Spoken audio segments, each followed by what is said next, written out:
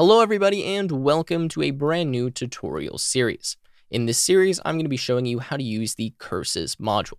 Now the Curses module allows us to take control of our terminal. Doesn't matter what operating system we're on, Mac, Linux, Windows, it will work for all of them, and actually style it, update it, refresh it, and do all kinds of awesome stuff. So I'll show you a demo in a second of what Curses can do, but essentially when you're using regular Python, you're limited to printing stuff out and then getting input. And what that means is that if the user types something in, you need to print an entirely new line to actually respond to that input. You can't clear the entire terminal and only have one or two lines in the terminal at a time. You need to keep printing stuff out and you get really ugly output, and it's really difficult to make a good looking kind of terminal application.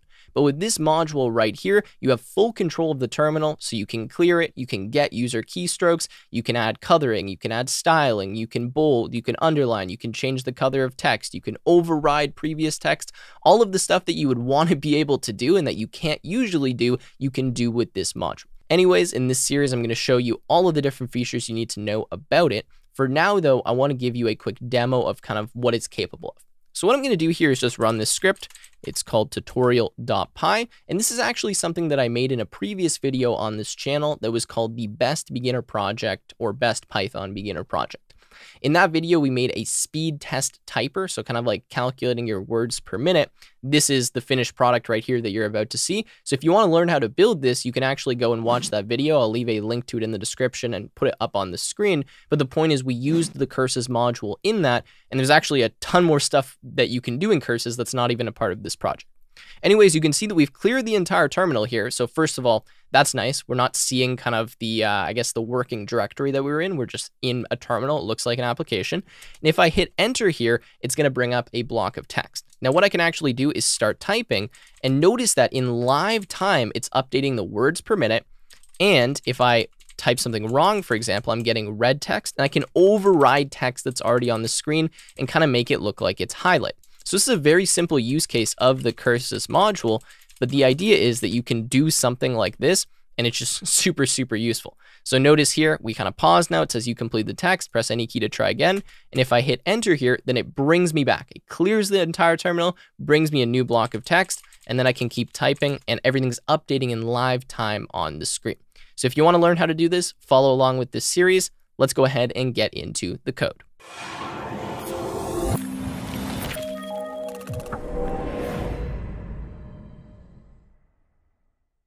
All right, so let's go ahead and get started. Now, the first thing we're going to need to do here is install the Curses module, but you only need to do this if you're on Windows. So if you're on Mac or Linux, it's already installed for you, so you can skip this step.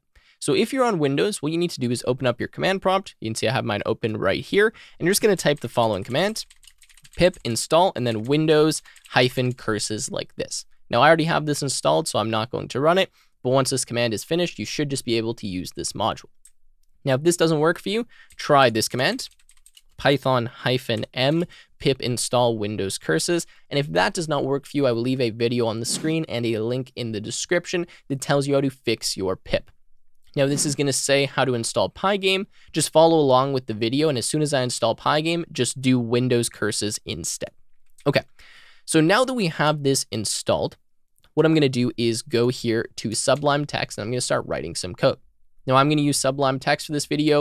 You can use whatever editor you want. VS Code, Notepad++, the default IDLE, does not matter. So the first thing we're going to do here is we're going to import the Curses module. I mean, we need to do that when we're going to be using this module. We're also going to say from Curses, import, and then wrapper like this. Now, whenever we use the Curses module, what we need to do is initialize it. Now, there's some manual initialization steps that we could go through, but instead what I'm going to do is use this wrapper.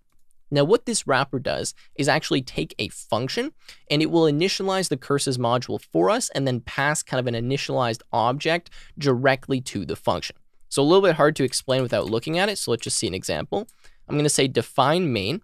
Inside of here, I'm going to say std and then scr like this. I'll describe what that is in a second. And for now, I'm just going to say pass. Then I'm going to say wrapper. This is a function, so I'll just call it with the two parentheses, and I'm going to pass my main function like this. Notice I'm not calling the main function, I'm just putting the name of main. what's going to happen here is this wrapper is going to do all of the initialization for our curses module for us. It's then going to call this main function and pass the initialized kind of cursor object, if you want to call it that. This is what's called our STD screen. Now, STD stands for standard output. So we have our standard output screen. Now, standard output is just your console. So whenever you kind of print something out, you're printing it to standard output. And then this is a screen. Now, what Curses does is it actually overlays a screen on top of your terminal, or kind of takes control of your terminal by using a screen. So you need to draw stuff inside of this screen, and then you refresh the screen as soon as you want it to refresh and show whatever you've drawn. That's kind of the general idea here. Anyways, now we have everything initialized. We didn't have to go through any real manual steps. And what I can do is start adding some stuff to the screen. So actually, the first thing that I like to do here is, say std scr.clear. So I want to clear this screen so that it gets rid of everything that's currently there. And then what I can do is add something to the screen. For now, though, let's just see what happens if we clear it when we run this code. All right, so now that we have all of this code, I'm going to show you how we can actually run this. Now, running this is a little bit different than the way that we normally run our Python code. We can't just click the run button or run it in IDLE or press Control B, for example, if I'm here in Sublime Text. The reason I can't run it that way is because I need to run this in my terminal. So I can't use some fancy kind of IDE command or anything. I need to actually go inside of my command prompt or my terminal and directly run the code from there. Otherwise, we're not going to get the output that we were expecting. So what I'm going to do is I'm going to go to my command prompt here, and notice that the working directory for my command prompt is the curses tutorial. Now, if you know how to get in the working directory, so you know how to use the cd command, just change your directory until you're in where your Python file is. And then what you can do is you can type Python and then the name of the file .py and run it. Now, if I do this, what happens is it actually runs my code. You can see right now, nothing's happening. Now, if for some reason you don't know how to get here, which is totally fine, I'm going to show you how you can change the working directory of your command prompt. So if I just open up a command prompt from scratch here, so open up a brand new one, notice that my default directory here is users/tim. Now this is specific to Windows. If you're on Mac or Linux, you're going to see a squiggly line here. Anyways, the point is from here, what I need to do is navigate to where I have my file. Now my file is stored on my desktop in a folder called Curses Tutorial. So I'm going to use the command cd, which stands for change directory, and I'm going to change directory to my desktop. So I'm going to go cd desktop, and the way you can autocomplete this is you can type a few characters, so DES, and then hit tab, and it should give you the completion for where you want to go. So I'm going to go cd desktop, and then I'm going to go cd, and then curses tutorial like that. And now I'm in the directory that I need to be in. Now, again, if you're on Mac or Linux, it'll be slightly different. The command is the same. You can use cd and navigate to the directory that you want. To make life easier for you, I would say just put your file directly on your desktop. Then all you're going to need to do if you're on Mac or if you're on Linux or Windows is just cd into the desktop and then go Python and then the name of the file. So it'd be tutorial1.py. Now, if you're on Mac or Linux, you might need to use the command python3, and then that should be able to run it for you. Now, for some reason, this isn't working for you. If you're on Windows, what you can do is open up your Windows Explorer. You can navigate to where the directory is. So you can see that I actually have my Curses tutorial directory open right here. You can click on this little search bar and you can type in CMD directly. So notice what I did here. I clicked here, removed everything, did CMD. And then what it does is we'll actually open a command prompt directly in this location. So you can see we're at Curses tutorial. Now, if you're on Mac or Linux, you should be able to go to this from your Finder and then just right click in here and click open in Finder, or sorry, open terminal. That should open a terminal again in that location. Then you can run that Python command. Perfect. Okay, so let me actually go here because I want a terminal open like this. Now, as you saw, when I ran my code here, what happened was nothing. Now, the reason nothing happened is because I didn't refresh the screen. So what I actually need to do after I clear the screen is I need to say std scr dot and then refresh like that. So now when I do refresh, if I go back and I run this, let's go Python and then tutorial1.py. What actually happened here is it cleared the screen really quickly and then it restored us back to our previous terminal state. Now, the reason this is happening is because we're clearing the screen, we're refreshing it, and then immediately the program is done. So since the program finishes, what happens is we go back to the previous terminal state. So we need something that's kind of going to make us wait for a second or wait for some event to occur before we continue. Otherwise, we're never going to see what we're actually outputting. It's just going to immediately bring us back to the previous terminal state. So we have a few options here. We could delay by a certain amount of time, or we could wait for the user to hit a key, and then when they hit the key, we could exit the program. So that's the method I'm going to go with. I'm just going to put at the end of this function here, std_scr dot, and then get, and we're going to go with ch like this.